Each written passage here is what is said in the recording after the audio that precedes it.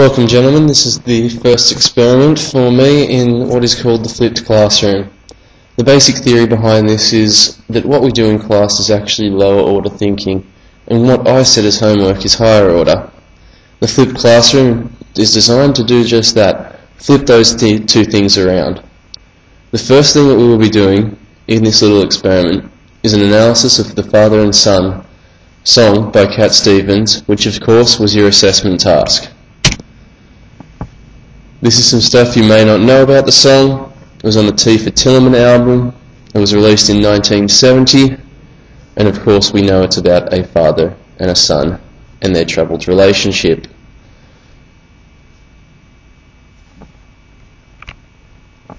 Now, these are the lyrics of the song. This is exactly how they appear. This is how they will appear in the sheet in front of you. A quick note of what the different colours mean. Blue is something that directly relates to your assessment task. Red relates to the idea of into the world, and of course our module, Module C. Now I've highlighted you because the first question of the assessment task asks you to talk about who you is.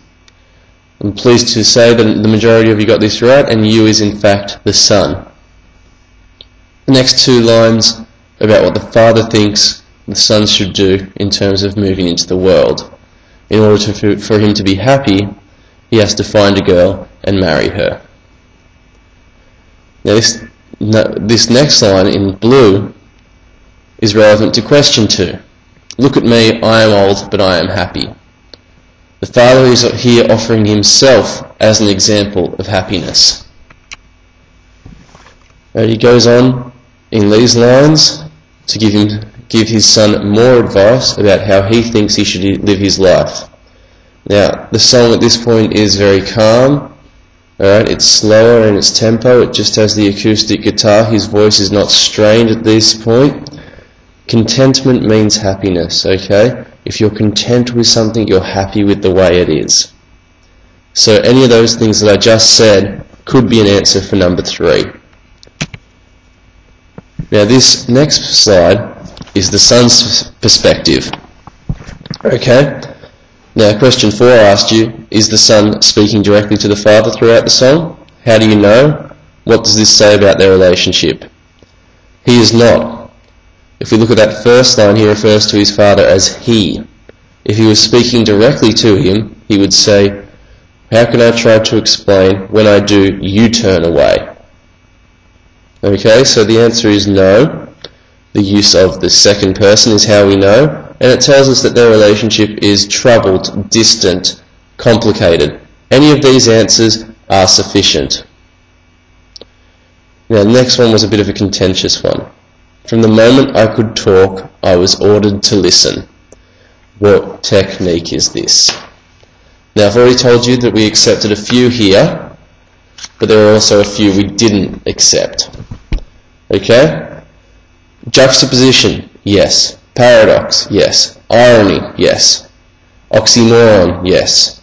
Okay? Use of first person, we didn't accept. Okay? It is not command form because he's not being told to listen. Okay?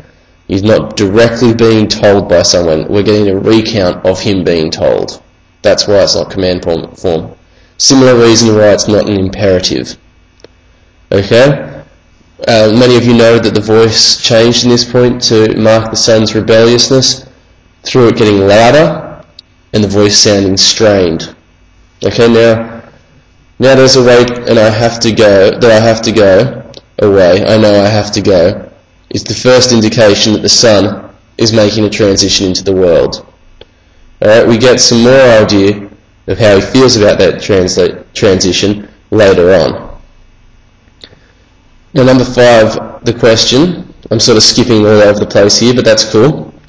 The son is frustrated with his father's expectations and the fact that he ignores his point of view. How do we know this?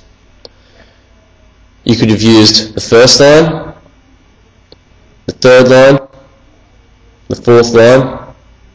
Okay? There's a lot of stuff in here that you could have used for that one. Now, number 8 asks, how is the son's resolve to move into the world emphasized throughout the song? I know I have to go. That stuff in red. If you wrote any of that stuff in red, you would have got a mark. This is the father's point of view again, okay? Again, the voice changes, the music changes. He repeats himself. He's emphasizing that he's stuck in his ways. As a responder, we know that the father is just saying exactly the same thing he's always said. He doesn't hear the son's cries for help. He doesn't see that the son doesn't feel like he understands him fully.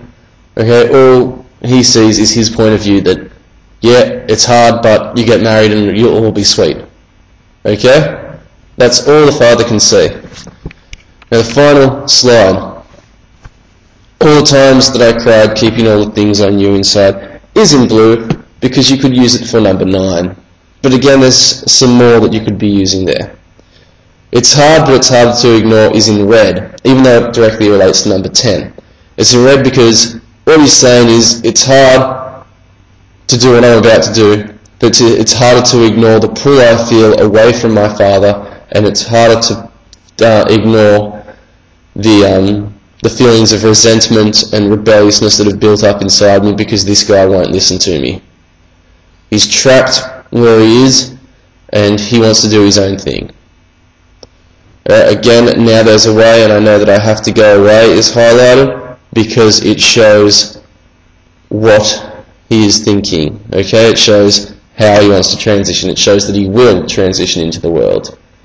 So what I want you to do with this, guys, is either rewatch the video and make the annotations as it goes, or make the annotations based on what you've heard. You do not need to do the test paper again. We will do that in class on Monday. Alright, hopefully this experiment works. I enjoyed making the video. Hopefully you enjoyed listening to it and watching it. Thank you.